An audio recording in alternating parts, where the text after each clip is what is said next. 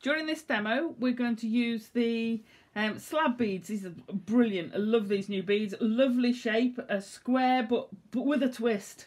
So you get a really nice texture. So I've put them on a bracelet, and the bracelet is basically a cubic right angle weave. And obviously this bit is the bit that goes along your wrist, so I haven't put any on there. But I think it's so effective, and it's got a really good weight to it. So sometimes you get a piece of jewellery and you think, oh yeah, that feels really, really good. So we're going to start off with the right angle weave. I've used all 4 from this kit, but you could do this self-coloured. It doesn't have to be multiple coloured. Then you've got your 11 O's that are the bits that are on top, and your 11 O's and your 8s. Now, I've actually added an extra colour of 8 purely for this demo so that you can see when we're doing this right angle weave.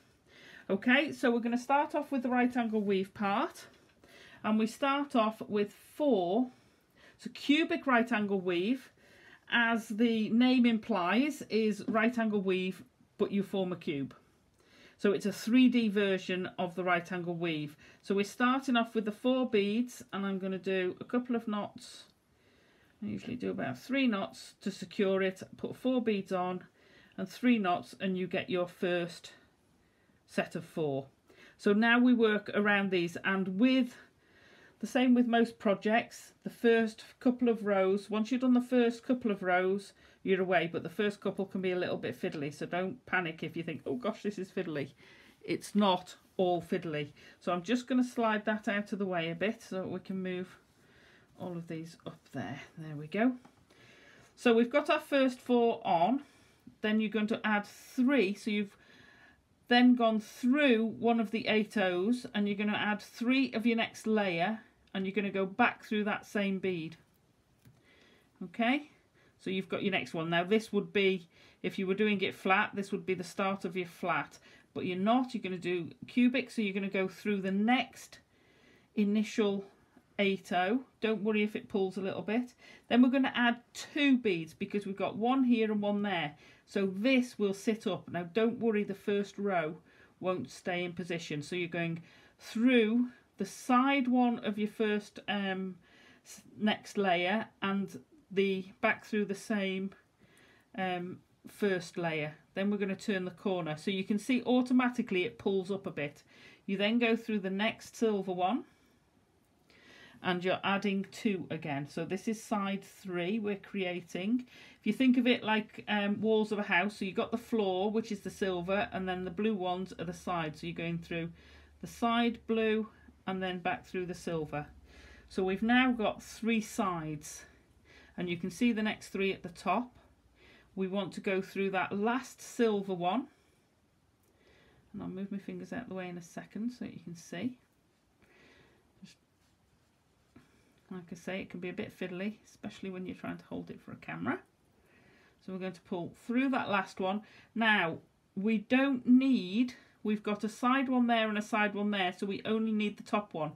So go through the first side one of the first layer, add your top bead, just the one, and come down through that side.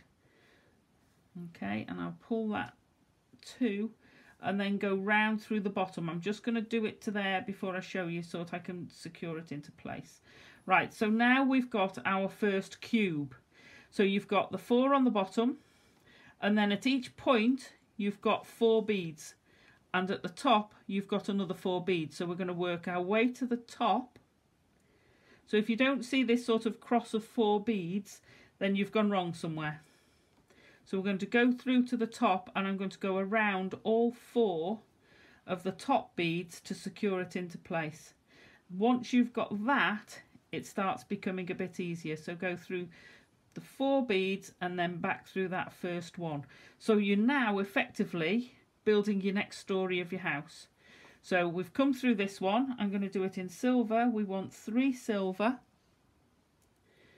We're going to go back through the one we first thought of. That's our next layer. Then we're going to go along to the next one of that base, pick up 2 silver, come down through that side silver, through that base you've just come through, you've got your next 4. Turn the corner, go through that base layer, pick up your next 2 silver, go through that last side silver, through that base again, turn the corner. So now you can see these coming round, these 2 side ones. So you've got through the base one, through that first side silver. You can do it separately or together. Pick up your last silver to form this square, and then all the way around this loop to pull it into place. There we go. And now we've got our next set of 4, 4, 4, 4 and 4 on the top. So go through the top 4. Each time, if you solidify this, it just helps firm up your rope, and especially since we're putting the slabs on it, there's quite a bit of weight in this project. So we now got a section building up. Keep that going till you've got the length you want for your bracelet, or if you want to make earrings, the length for your earrings. And then when you've got to the side you want, go through again to really sort of secure that in place. So I'm going to move on now. I've got a length for earrings. So I've you can keep this going for the full length of there, or you know, make it shorter for earrings, or you can use these as beady beads because there's an actual channel that goes all the way through, so you could feed those either onto thread, onto wire. You can do all sorts of things with these. You can start making shapes. Now as it sits, you've got all these sets of 4 on top. We're actually going to use the corners. Now I know it sounds a bit daft, but it does work. So as you come from the top, you've come out of your one at the top, there's your 4, you're going to go down through the ones that are crossways. So you shouldn't have to turn your needle. These you'd have to turn through that way. You're going top to bottom.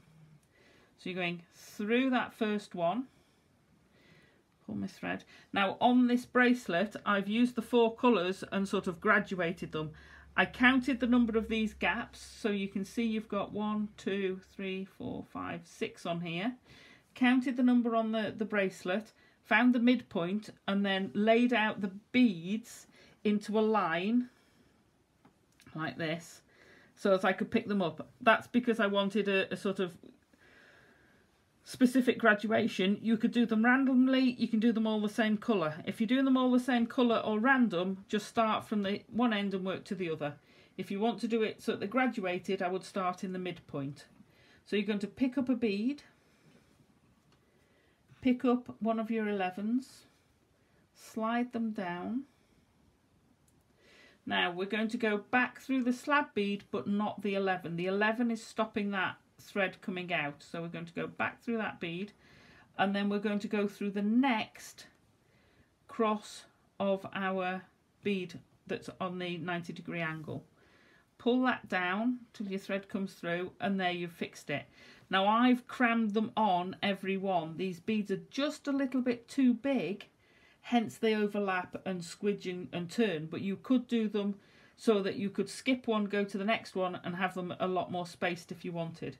So we'll do that again. We'll pick up one of our slab beads, pick up our 11,